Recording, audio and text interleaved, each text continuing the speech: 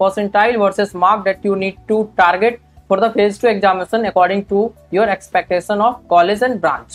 So for 99 plus percentile, your marks would be 220 or more than that, and for 98 plus, your marks would be 205 plus, and for 97, your marks would be 195 plus, and for 94 percentile, your marks would be 185 or more. 91 plus, 178 marks will be required. For 87 plus, 170 marks. For 82, 160. For 78, 150 plus. For 73, 140 plus marks will be required, and for 68, 130 plus, and for 62, 120 plus, and for 55, 110 plus, and for 48 plus percentile, 100 plus marks will be required, and for 43, 90 plus, and for 37, 80 plus, and for 31, 70 plus marks will be required. For 20, 60 plus marks will be required, and for 9 plus percentile, your requirement of marks will be 40 plus marks. So this was all about the marks versus percentile. For a particular marks, what will be your percentile.